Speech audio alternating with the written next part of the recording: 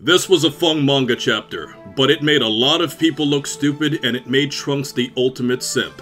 And let's get straight into this video.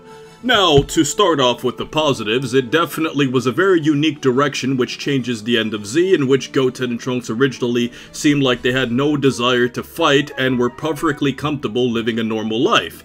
But this, however, completely switches that and makes it seem like Goten and Trunks are bored in this completely peaceful world, which is actually a positive thing, because if you want to follow the original ending of Dragon Ball Z and the original Dragon Ball manga, it would be extremely boring because it was meant to be peaceful. So giving the characters this itch to want to go out and fight is definitely a unique way to change the show. And also, another cool thing too is how the fictional character, Clean God, even though these are fictional characters too, but the video game character, Clean God, is essentially the basis to which Goten and Trunks base their superhero antics off of, instead of it being Gohan. I think that's actually very realistic, and I feel like it's very natural for young males to have like a fictional icon that they basically follow in their footsteps, very similar to how many people in real life look up to Dragon Ball characters as fictional models to base their lives on.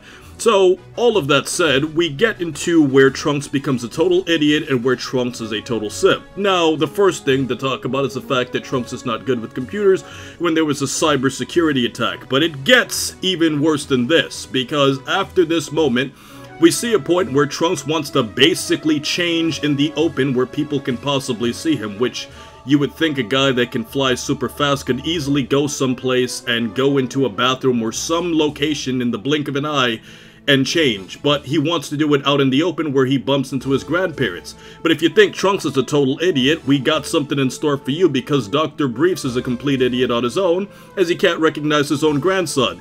He can't directly see through the visors, which is a direct difference from what we saw with Great Saiyaman that wore a full helmet. So the mere fact that you can basically see Trunks' entire face and you can't even recognize him is something interesting. Then, Trunks also flies away right in front of Dr. Briefs. Now, Dr. Briefs can put two and two together and say, wait a minute, only a few people on the planet are capable of flying. Wait a minute, our pet dinosaur also recognizes Trunks and only warms up to people that he's familiar with. And then when you also factor in that his voice was familiar, you would think that the smartest man on the planet could put all of these different things into context and make an assessment that that character is Trunks. But Dr. Briefs is an idiot in his own right, as he basically wanted to buy Pan an aircraft because she's not capable of flying yet. Which is hilarious because Pan's only around 3 years old and he's totally unaware of what she's capable of. Besides all of that, and the whole Clark Kent syndrome where he takes his glasses off and you have absolutely no idea who he is, we also get the part where Trunks becomes a total simp. Now, throughout this manga chapter, Trunks basically gets cold-shouldered or rejected by Mai 3 times. This is the same girl who is madly in love with the future version of himself, and Trunks has a huge advantage of being identical to the future version of himself, so he doesn't have to worry about attraction. He just has to have that intrinsic manhood in himself in order to attract Mai. Now, I don't want to sound like a dating expert, but Trunks was trying way too hard. And this is a very weird dynamic because Mai is a lot older than Trunks, so he's basically simping for a significantly older woman, even though that significantly older woman is now technically younger than his mother, even though in terms of like existence years, she's actually older than his mother. So it's kind of one of those things where it's like, was it a situation in the future timeline where you just didn't really have a lot of options, so you kind of fell for this significantly older woman that also appears super young? The first time when he was having a conversation with her and Mai didn't seem like she was interested in conversing with him. Then the second time, she basically rejected his chance to go to the movies with her. And then we also have to look at this and remember that this is Trunks, who is the son of Bulma, who has a lot of money and a lot of clout in this Dragon Ball world. So you would think that it wouldn't be that hard considering the fact that the ball is on his court, but considering his intrinsic value as a man, he's not utilizing it to its full potential. And we see this later on, the third time, after Trunks wipes out all of the enemy bots and zombies, where she basically has no time for him again. Now, he could easily ask Bulma to give her time off so that he could go on a date with her, But this once again shows that Trunks is not only a simp, but he's also an idiot who can't think logically.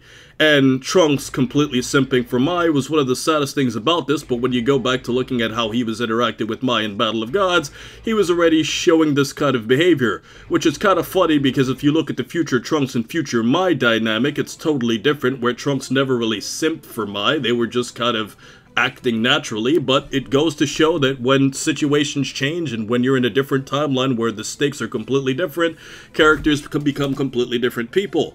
Now, we go back to Trunks being a total idiot.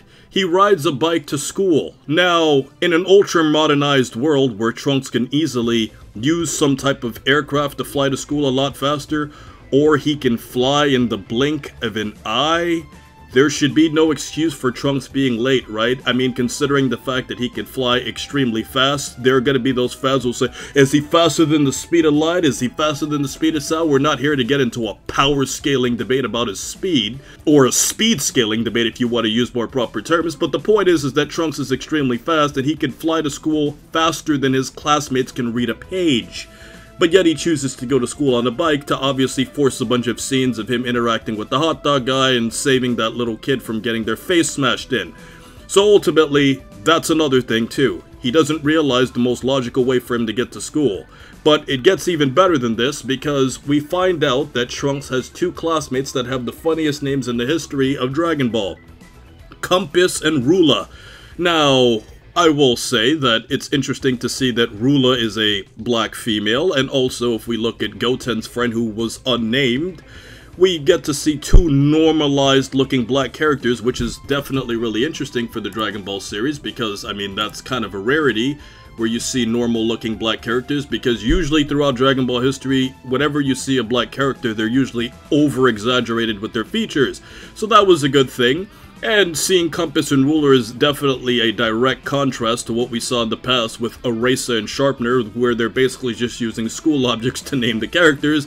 But I just think that Eraser and Sharpener were kind of like cool and more like, you know, down to earth, but Compass and Ruler are just a little too far out there. But when you create so many Dragon Ball characters, at some point you're going to start running out of names. But then we get to the ultimate point of Trunks being the ultimate coward.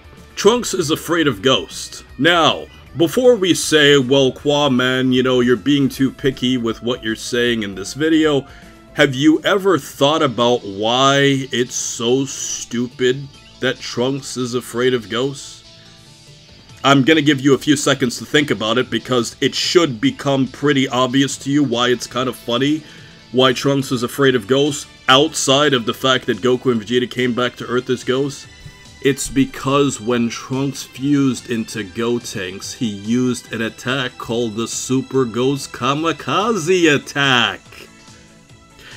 And if you look at the character of Gotenks, Trunks was always the dominant personality in it, meaning that his influence has a lot more say over Goten's influence, who's basically just a character that follows whatever the other characters tell him to do because Goten has no individual characteristics of his own. So with that said, Trunks is afraid of ghosts when in fact he was the one that essentially came up with the idea to use attacks in a very ghost-like way. Isn't that funny? Do the writers even pay attention to these things? But either way, going back, we also see that Trunks' classmates are also idiots for listening to Goten's story about ghosts controlling them, when they clearly saw Trunks save them, which goes back to the whole Dr. Briefs thing of basically every single character in this manga chapter is a complete idiot because your eyes are lying to you directly into your face. And also remember that these characters live in a world where a lot of super characters are doing a lot of powerful things. So seeing somebody turn their hair blonde and fighting bad guys is not a rarity in this Dragon Ball world, considering the fact that so many people have seen it. Now granted, after the Buu arc, a lot of people's memories were erased, but there's still enough people that know what's been going on planet Earth. So, ultimately, when we put everything in its context, we can say that this would have been a great manga chapter if it was released in October, which it was originally planned to, but it got delayed, because I feel like the whole concept of zombies and evil robots and ghosts is just a really interesting thing to put in for a Halloween arc. And considering the fact that it's December, it's a little bit off in timing, but overall, it was a fun manga chapter, and it was also interesting to see the whole Walking Dead reference when we see Krillin talking to those characters, and they were basically talking about the Walking Dead and the zombies.